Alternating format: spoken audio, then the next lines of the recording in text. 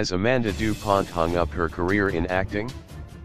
Amanda du-Pont has been missing in action for a while, but in the background, she has been working hard on building her brand and has finally revealed it all on Instagram.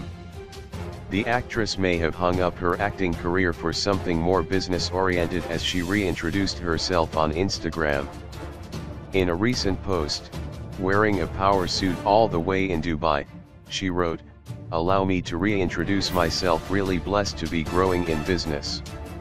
From the beauty sector, I have now also ventured into finance and technology.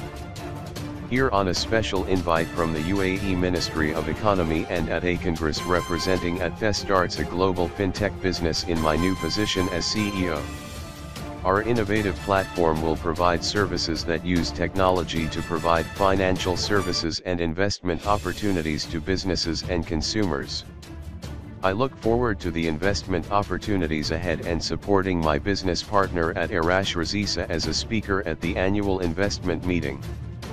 She added, now holding 2 CEO positions at LeLive.Africa at Starts. God's grace is abundant. In 2020, the actress took a step out of her acting career and announced her skincare line, LeLive, which has been doing well and is available from major online stores. Now she's taken a step toward finance and technology. In an interview with S3's Espresso, du-Pont shared that she wanted to live a real and impactful life, something beyond Instagram, and that is exactly what she is doing.